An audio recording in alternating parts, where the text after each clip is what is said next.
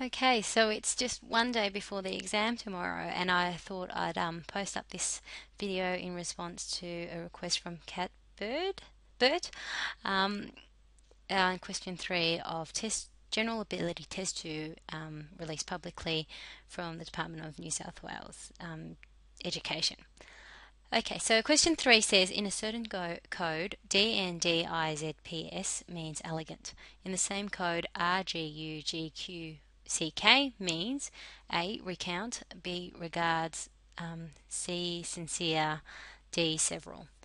Okay, first things first, the way I would approach this is look at the word.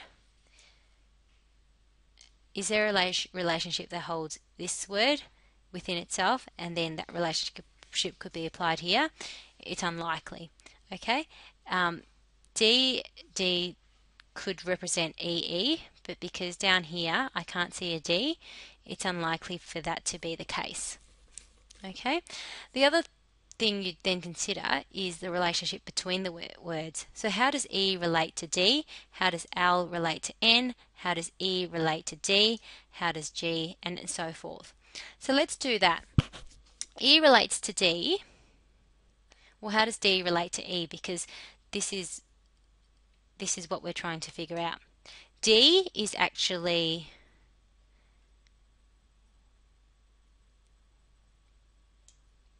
in order to get to elegant, we need to add one letter. Okay?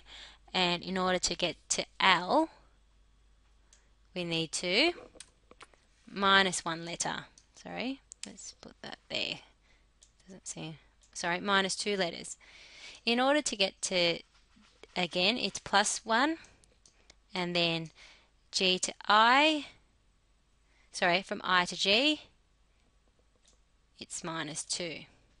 Okay, so A, B, C, D, E, F, G, H, I.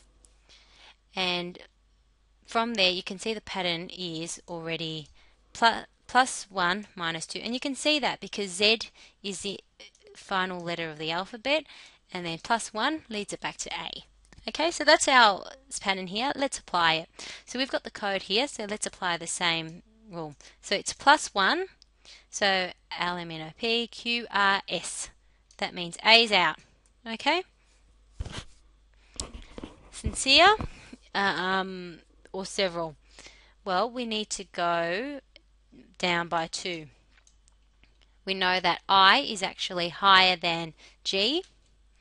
That's off, and therefore your answer is several. Okay, that's one of the first things you should consider here, and that's really answering this question. I guess let's look at the pitfalls now. Some of the pitfalls are to consider that there is a relationship, as in a same relationship between each letter. So D equals E and D equals E when you code it through.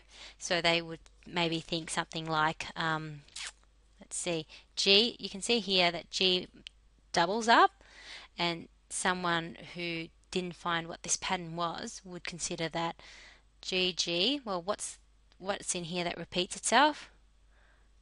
Well, several actually repeats theirself as well.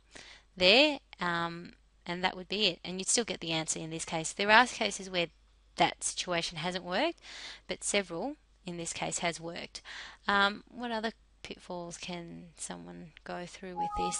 I guess another pitfall would be to not consider that there are patterns that lie here. Some people might think that it's always a one-to-one, so D equals E, D equals E, G equals I. So they would do something like, let's see what's common in both up here. There's nothing common up here as down here, so that sort of problem doesn't really exist, but in other cases they do. Okay, so that's a quick way of answering that, and I hope this has helped you, and best of luck for your exam tomorrow.